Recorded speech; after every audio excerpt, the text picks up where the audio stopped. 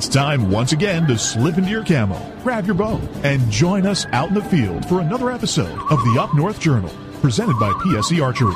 The Up North Journal crew is knocked and ready to rock for another exciting adventure. So let's step outside and hit the trail.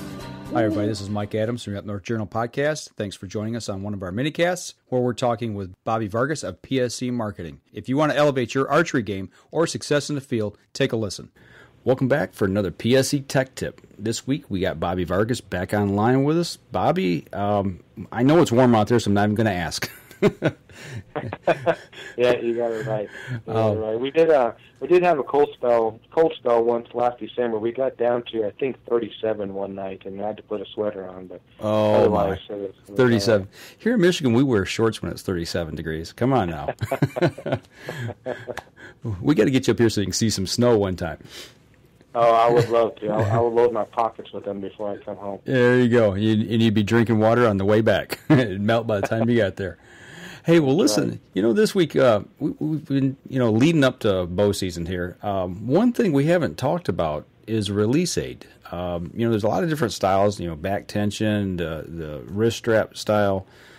People shoot with fingers. Obviously, on these high-performance bows, we don't want to do that. But when we're talking about release aids, what are some things we need to consider before just going out and purchasing one? That's a good question. And by far the most popular style of release aid is your wrist strap caliper style. I do know some folks who hunt with back tension. They have a lot more discipline than I do. But some folks hunt with back tension and a T-handle style release. And there are a lot of T-handle style releases that were designed for hunting too. So that's a very, very good option as well. But by far the most popular is a wrist strap style caliper release.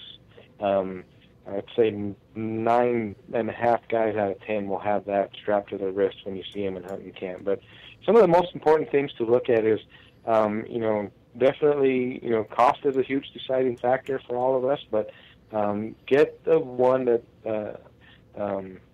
the most expensive one you can afford, not the most expensive one available, but the most expensive one you can afford. The old saying about you get what you pay for holds true in archery equipment too. So I promise you that if you get one that works great for you today, you won't regret it, because if you go out and buy that cheap one, you're going to end up going back to buy an upgrade before long anyway. So get the best one that you can afford to start with. And some of the features to look at are the features of the caliper. There's if you're shooting a D-loop on your string, which most of us are, there are a lot of really great hook-style releases where it just has the hook out at the end, where it's quick attach on the loop. But if you don't like that, look at a dual or single jaw caliper style.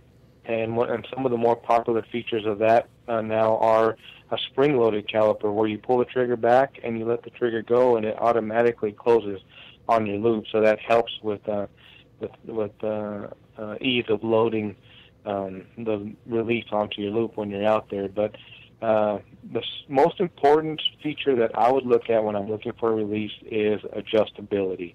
And not just adjustability of the trigger tension or the trigger weight, but adjustability of the length of the connector.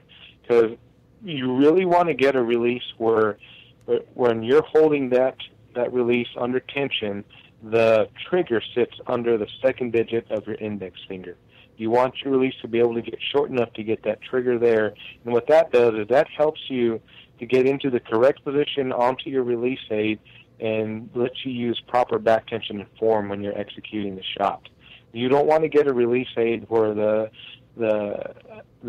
strap is too long or the connector is too long, where you have to reach your index finger way out front to get to that trigger, because the only way you're going to be able to get it to activate at that point is to punch it.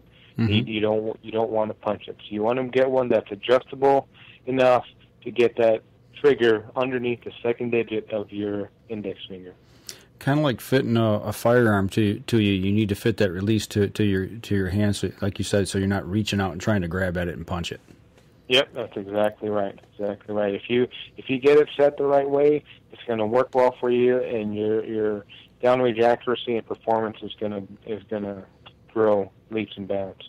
All right. Well, those are some great points to think about. Like you say, you get what you pay for, and obviously the more expensive ones got a little more adjustability built into them. Some things that are really important. So, all right. Well, we appreciate you taking time and talking about release aids with us this week. And as always, you can go over to the PSE Archery YouTube page, check out any of the other questions you might have over there, search their videos.